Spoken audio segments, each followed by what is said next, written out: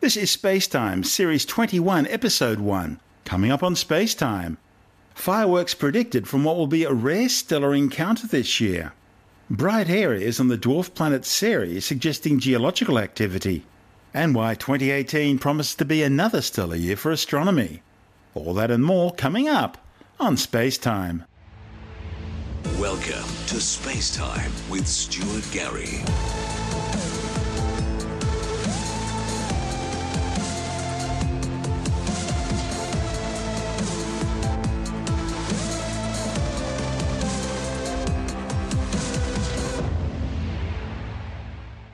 Astronomers are gearing up for high-energy fireworks in the next few months when a pulsar ploughs through the outer atmosphere of one of the galaxy's brightest stars. The cosmic light show spectacular will occur just 5,000 light-years from Earth. Astronomers aren't sure exactly when, but it will be soon. A report in the Journal of the Monthly Notices of the Royal Astronomical Society say the pulsar, known as J2032 plus 4127, was discovered by NASA's Fermi Gamma Ray Space Telescope in the constellation Cygnus the Swan.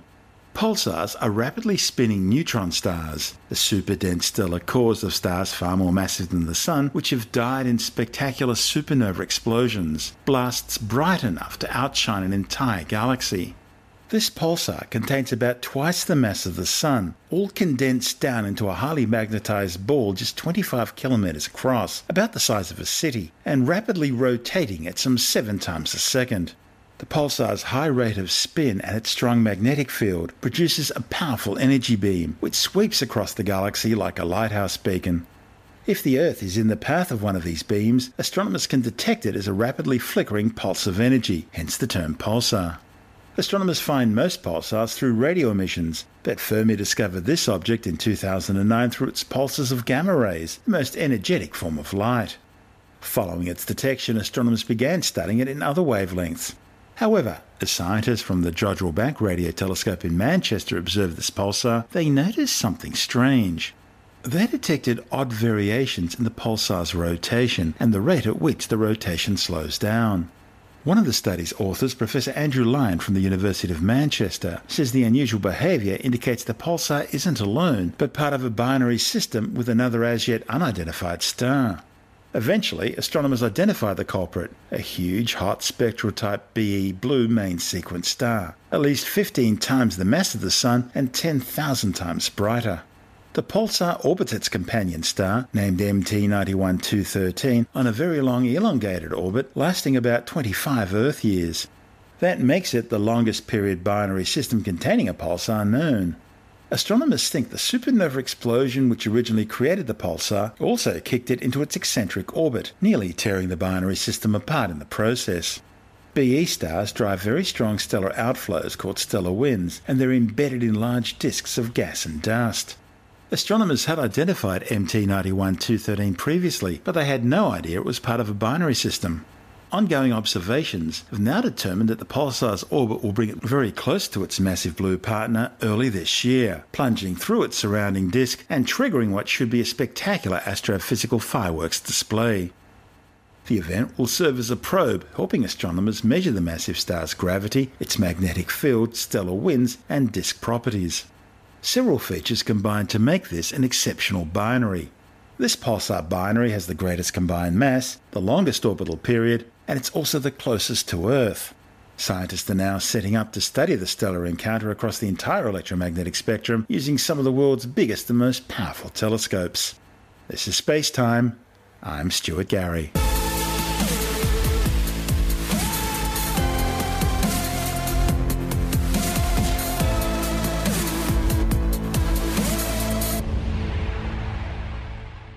If you could fly aboard NASA's Dawn spacecraft, the surface of the dwarf planet Ceres would generally look quite dark, but with some notable exceptions.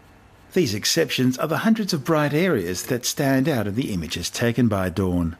Now, scientists have a better sense of how these reflective areas formed and have changed over time, processes indicative of an active, evolving world. The mysterious bright spots on Ceres, which have captivated both the Dawn science team and the general public, reveal evidence of Ceres' past subsurface ocean and indicate that far from being a dead world, Ceres is surprisingly active. The deputy principal investigator of the Dawn mission, Carol Raymond from NASA's Jet Propulsion Laboratory in Pasadena, California, says the geological processes which created these bright spots may still be changing the face of Ceres today. Since Dawn arrived in orbit at Ceres in March 2015, scientists have located more than 300 bright areas. A new study reported in the journal Icarus by Nathan Stein from Caltech divides Ceres features into 4 categories. The first group of bright spots contains the most reflective material on Ceres, which is found on crater floors. The most iconic examples are those in the Occitan crater, which hosts 2 prominent bright areas which, from a distance, really do look like a pair of weird evil eyes staring out at Earth.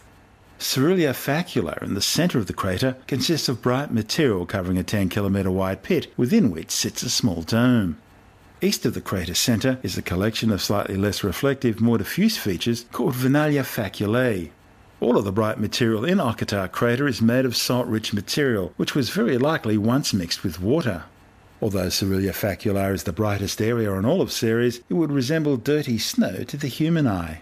The leading explanation for what happened at Occitan is that it could have had, at least in the recent past, a reservoir of salty water beneath it. Venalia Faculae, the diffuse bright regions in the northeast of the crater's central dome, could have formed from a fluid driven to the surface by a small amount of gas, similar to champagne surging out of a bottle when the cork's removed. In the case of Venalia Faculae, the dissolved gas could have been a volatile substance such as water vapour, carbon dioxide, methane or ammonia. Volatile-rich salty water could have been brought close to Ceres' surface through fractures that connected to a briny reservoir beneath Occitan. The low pressure at Ceres' surface would have caused the fluid to boil off as a vapour. Where fractures reached the surface, this vapour could then escape energetically, carrying with it ice and salt particles and depositing them on the surface. Ceres Facula must have formed in a somewhat different process, given that it's more elevated and brighter than Venalia Faculae. The material in Ceres may have been more like icy lava, seeping up through fractures and swelling into a dome.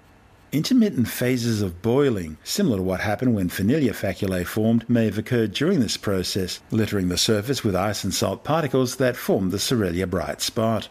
The current thinking among Dawn scientists is that when a large body slammed into Ceres, excavating the 92-kilometre wide crater, the impact would have also created fractures through which liquid later emerged. The second and most common category includes bright material found on the rims of craters streaking down towards the floors. It's thought impacting bodies probably exposed this brighter material, which was either already in the subsurface or had formed in a previous impact event. Separately, in the third category, we have brighter material which can be formed in the material ejected when craters are formed. Then there's that strange pyramid-shaped mountain, the Nuer Mons. It gets its own fourth category, the one instance on Ceres where bright material was unaffected by any impact crater. A Nuer Mons is most likely a cryovolcano, that is, a volcano formed by the gradual accumulation of thick, slowly flowing icy materials. These materials have left prominent bright streaks on the volcano's flanks. Stein says previous research has shown that the bright material is made of salts, and he and his team think subsurface fluid activity transported these salts to the surface to form some of these bright areas. I'm Stuart Gary. You're listening to SpaceTime. If you want more SpaceTime, check out our blog where you'll find all the stuff we couldn't fit in the show, as well as loads of images, news stories, videos, and things on the web I find interesting or amusing. Just go to spacetimewithstuartgary.tumblr.com. That's all one word and in lowercase, and that's Tumblr without the E. You can also follow us on Twitter through @StuartGary, at SpaceTime with Stuart Gary on Instagram, and on Facebook, just go to www.facebook.com/SpaceTime with Stuart Gary.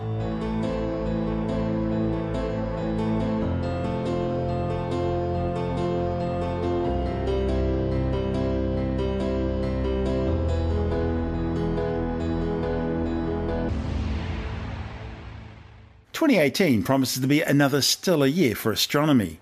These events will include 3 partial solar eclipses through 2018. A partial solar eclipse occurs when the Sun, Moon and Earth are aligned, but not completely, so that the Moon covers only part of the Sun's surface as seen from Earth.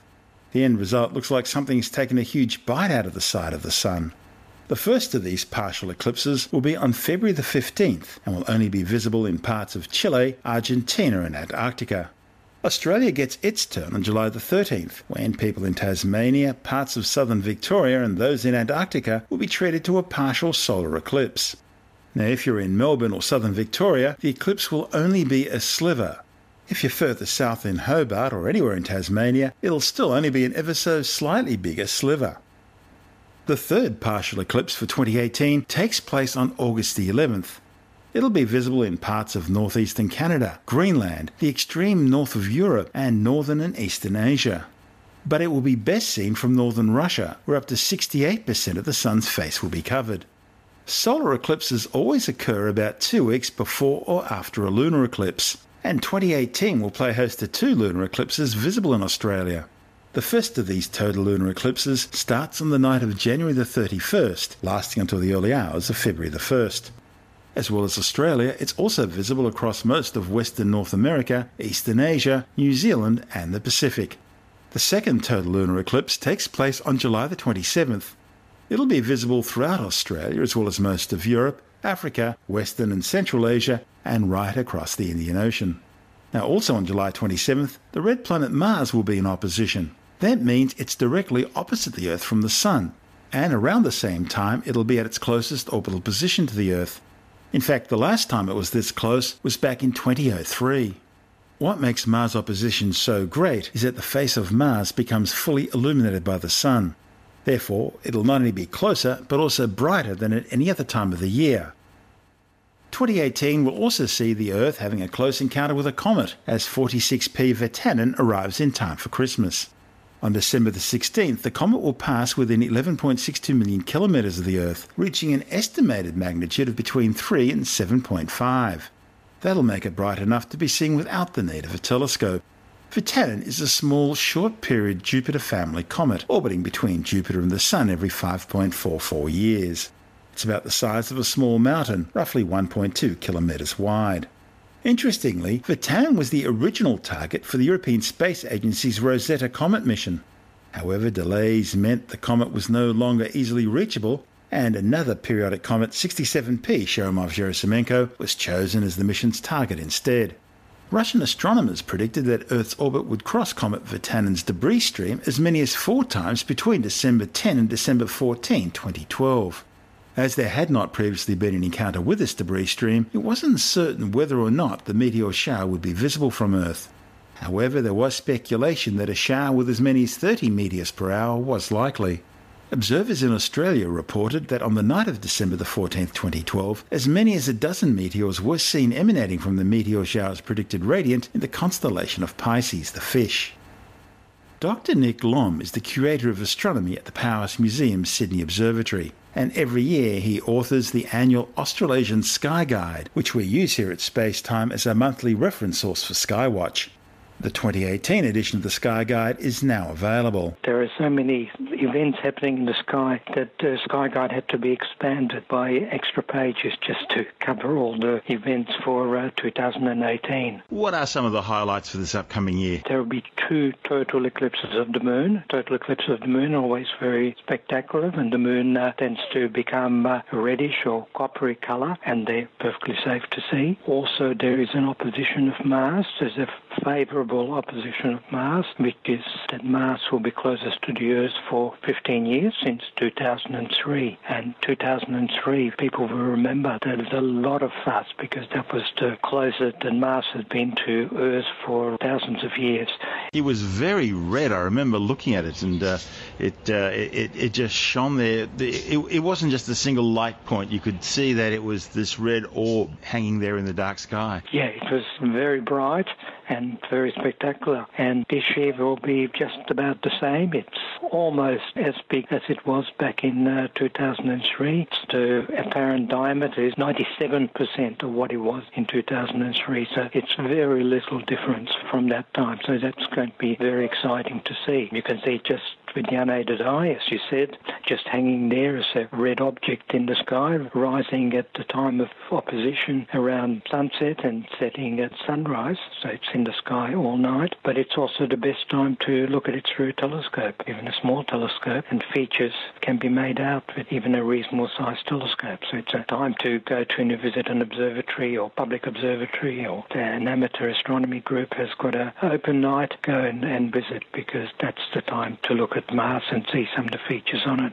And you were talking earlier about a lunar eclipse, a total lunar eclipse. Well, it just so happens that Mars at opposition and the total lunar eclipse, or at least one of them, happen on the same day, July 27th, 28th. That's right. The opposition is on 27, and total eclipse of the moon is on the next morning, which is nice, but in some ways it's actually a problem, because the full moon early in the night sort of drowns out, or at least reduces, the apparent brightness of Mars. But in fact, Mars is not actually at its brightest and at its closest on the day of opposition, which is Friday, 27th of July, but it's still moving towards the Earth, and will actually be closest to the Earth on the 31st of July, which by that stage the moon will be out of the way, so it will be actually the best night to look at the moon will be the 31st of July. So this is a few days after the total eclipse of the moon. So the difference between Mars being at its closest position to Earth and Mars being at opposition is involved with Mars's orbit around the Sun in relation to the Earth, and where it is in relation to the Earth and the Sun. That's right. It's to do with the elliptical or oval-shaped path of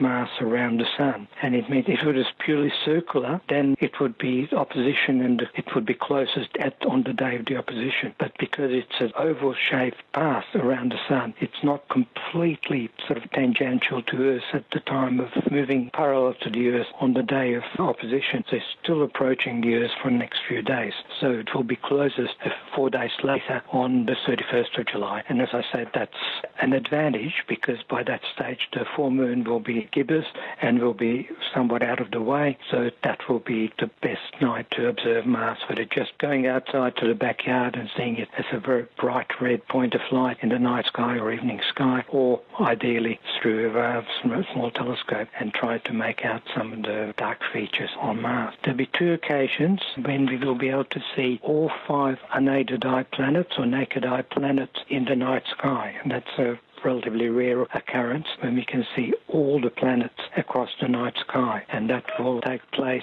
twice during the year, once in the second half of July, in fact just around the time of the opposition of Mars. All 5 naked eye planets will be visible, strung out across the ecliptic, which is the path of the planets around the Sun, path of the Sun, Moon and the planets across the sky, and we'll see them nicely outlining that line across the sky. So that's first half of July, and also in the middle of October for a couple of weeks. All 5 of them will be visible. That's Mercury, Venus, Mars, Jupiter and Saturn. All 5 will be visible. So that's something that is relatively rare and fairly spectacular. Another event during the year is, of course, the Geminid meteor shower. The Geminid meteor shower is normally the best meteor shower during the year, and sometimes it's more favourable than other years due to the position of the moon. But in 2008, like it was in December 2018, the moon will be out of the way. It will be fairly close to new moon, so it will not be in the way brightening the night sky, so it will be a very good opportunity to see the Geminid meteor shower. This will be on mornings of Friday 14th of December and Saturday 15th of December. It's always around that period, but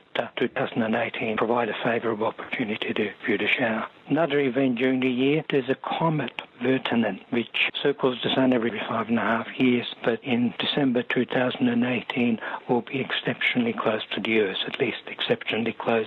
In astronomical terms, it will be 11.5 million kilometres away, but for a major comet, that is a very close distance, and that's coming up around mid-December. Certainly should be visible in binoculars, but if we're fortunate from a dark sky, it might even become visible to the unaided eye. This will be the closest it has ever come, at least since it's been discovered, to the Earth. So it will be a very favourable opportunity to study it, and of course scientists are planning to observe it both visually and also by radar. It's coming close enough, even though it's 11.5 million kilometres, so that's 30 times as far away as the moon, but it's still close enough to be studied by radar.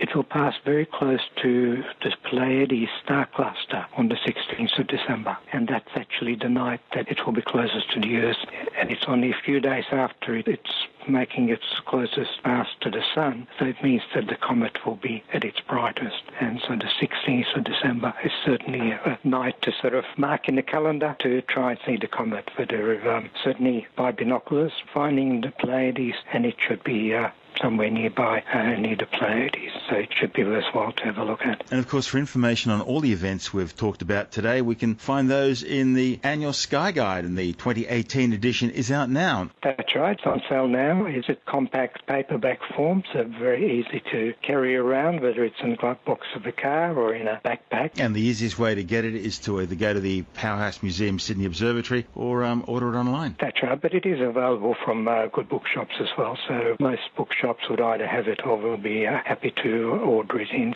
Are you taking a break at all? No, we get straight through. We're up to 80,000 listeners a week now. Oh, that's very impressive. Mainly in Australia, or do you have some in the States? Yeah, 86,472 listeners a week. All right. And the largest country is Australia with 43,000, the United States with 19,000, the United Kingdom with 7,000, Canada 4,000, New Zealand 1,000, Sweden 1,000. Then you got smaller figures for Norway, the Netherlands, Spain, France, and they're the top 10 anyway. Oh, wow, that really is international. Yeah, it's interesting because when it was Star Stuff at the ABC, we had an average audience of about 23,000 listeners a week. Right. So we've gone from 23,000 with the ABC to 86,472 listeners a week since we've been on our own. Yeah. It's been busy, but it's been good fun. All right, excellent. That's Dr. Nick Lom, the Consultant Curator of Astronomy at the Powerhouse Museum Sydney Observatory.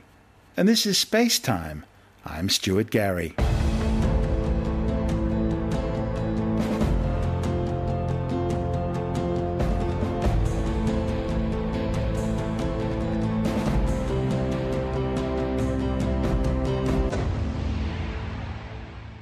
And time now to take a brief look at some of the other stories making news in science this week with a science report.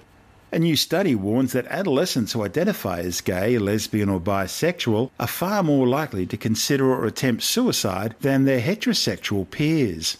The research by scientists from the University of Pennsylvania, the University of California and the San Diego State University, and published in the Journal of the American Medical Association, supports a multitude of previous studies dating back decades, which have consistently shown far higher suicide rates among gay kids.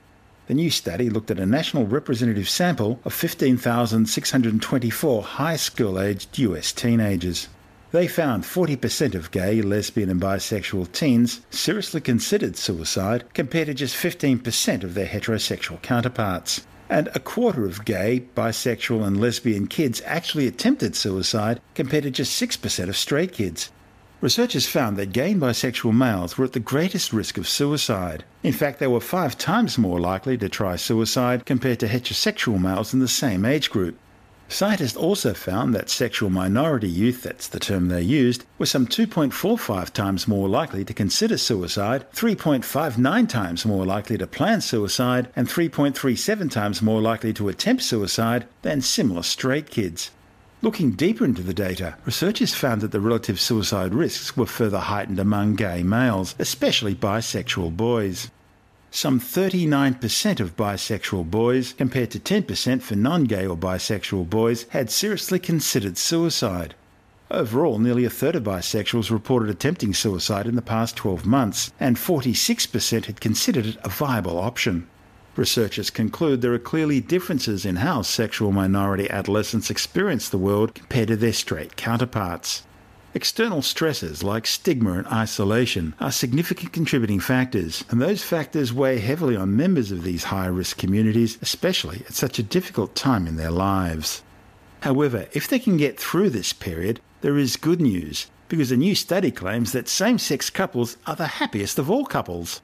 However, the news isn't all good, because while gay and lesbian couples tend to have a better quality of relationship than straight couples, it seems bisexual people tend to have the lowest relationship quality. The findings are reported in the journal Family Relations. The researchers is based on a study by Australian scientists who asked 9,000 Aussies about their relationships, including how often they discuss something calmly, how often they work together on a project, or how often they considered breaking up with their partner.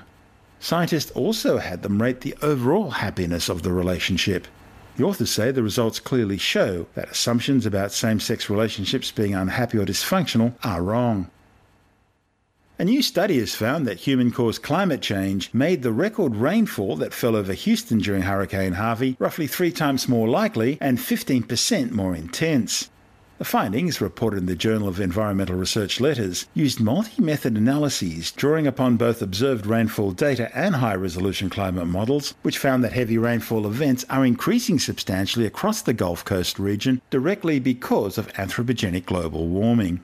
Scientists say the takeaway message from the research is that Harvey was more intense because of today's climate, and storms like Harvey are also more likely in today's climate. Harvey made landfall on August the 25th near Corpus Christi in Texas as a Category 4 hurricane and then stalled. As a tropical storm, it dropped more than 30 inches of rain across southeast Texas, causing catastrophic record-breaking flooding in Houston and surrounding areas. In fact, in East Harris County, a record 51.89 inches of rain, the highest storm total in US history, was recorded over the 6-day period from August 25 to August 30. Scientists have developed new computer simulations to better understand the Yellowstone supervolcano which dominates the western United States. Recent stories in the national media are magnifying fears of a catastrophic eruption of Yellowstone, but scientists remain uncertain about the likelihood of such an event. The heat needed to drive volcanism usually occurs in areas where tectonic plates meet and one slab of crust slides or subducts under the other.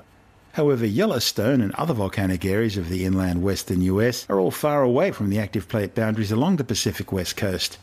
In these inland cases, a deep-seated heat source known as the mantle plume is suspected of driving the crustal melting and surface volcanism. The new study, reported in the journal Nature Geoscience, used seismic tomography to peer deep into the subsurface of the western US, in the process piecing together the geologic history behind the volcanism. Using supercomputers, the authors ran different tectonic scenarios to observe a range of possible geologic histories for the western US over the past 20 million years. Surprisingly, the efforts yielded little support for the traditional mantle plume hypotheses. Hot subsurface material like that found in a mantle plume should rise vertically towards the surface. But that wasn't what the researchers found in their models. Instead, it appears the mantle plume under the western United States is actually sinking deeper into the Earth over time. And all that suggests that something closer to the surface, an oceanic slab originating from the western tectonic boundary, is interfering with the rise of the plume. So these new models are instead tending to point to the extensive inland volcanism actually originating from the shallow oceanic mantle to the west of the Pacific Northwest coast. A new study suggests that Homo sapiens may well have reached their maximum limits for height, lifespan, and physical performance. A report in the journal Frontiers of Physiology suggests that humans have biological limitations, and that anthropogenic impacts on the environment, including climate change, could have a deleterious effect on these limits. The study reviewed 120 years of historical information, considering the effects of both genetic and environmental parameters. Despite stories that with each generation humans are living longer and longer, this review suggests there may be a maximum threshold to Homo sapiens' biological limits that can't be exceeded. Rather than continually improving, there will instead be a shift in the proportion of the population reaching the previously recorded maximum limits. Examples of the effects of these plateaus will be evidenced with increasingly less sports records being broken and more people reaching but not exceeding the present highest life expectancy. And observing decreasing tendencies may provide some early signs that something's changed, but not for the better. And finally for now, experts are warning of a significant peak in the risk of chocolate poisoning for dogs and cats over the holiday period as households stock up on festive treats. A report in the journal Vet Record reminds us that chocolates contain theobromine, a stimulant similar to caffeine that can cause vomiting, increased heart rate, agitation, and seizures, even death, in dogs and cats. Although chocolate's long been recognised as a common cause of serious and often fatal illnesses and deaths in pets, scientists wanted to investigate whether chocolate exposure followed any sort of a seasonal pattern. They analysed records from 229 veterinary practices between 2012 and 2017 for consultations relating to chocolate exposure around Christmas, Easter, Valentine's Day and Halloween. After taking into account potential influential factors such as age, gender and breed, they found 386 cases from 375 individual animals, meaning some were fed chocolate more than once. 1 in 4 cases, or 26%, presented within 1 hour of eating chocolate, and over half, some 56%, presented within 6 hours. Vomiting was frequently noted in 64 of the cases, or 17%, while heart rates above 120 beats per minute was recorded in 28 cases, or 7.5%, and neurological signs such as agitation and restlessness were found in 12 cases, or 3%. Chocolate exposure was less common in older dogs aged 4 to 8 years and more common in young dogs under 4 years of age. No particular breed was associated with any specific increased risk. Scientists found chocolate exposure was 4 times more likely to be recorded at Christmas time and almost twice as likely to be recorded at Easter compared to non-festival dates. There were no peaks around Valentine's Day or Halloween. You're listening to SpaceTime. I'm Stuart Gary, and that's the show for now. You can subscribe and download SpaceTime as a free twice-weekly podcast through Apple Podcast iTunes, Stitcher, Bytes.com, Pocket Casts, SoundCloud, YouTube, Audio Boom, from SpaceTimeWithStuartGary.com, or from your favourite podcast download provider. SpaceTime's also broadcast coast to coast across the United States on Science 360 Radio by the National Science Foundation in Washington, D.C., around the world on TuneIn Radio, and as part of Virgin Australia's in-flight entertainment. If you want more SpaceTime, check out our blog where you'll find all the stuff we couldn't fit in the show, as well as loads of images, news stories, videos, and things on the web I find interesting or amusing. Just go to spacetimewithstuartgary.tumblr.com. That's all one word and in lowercase, and that's Tumblr without the E. You can also follow us on Twitter through @StuartGary, at SpaceTime with Stuart Gary on Instagram, and on Facebook, just go to www.facebook.com/SpaceTime with Stuart Gary. SpaceTime is brought to you in collaboration with Australian Sky and Telescope magazine, your window on the universe. You've been listening to SpaceTime with Stuart Gary. This has been another quality podcast production from Bytes.com.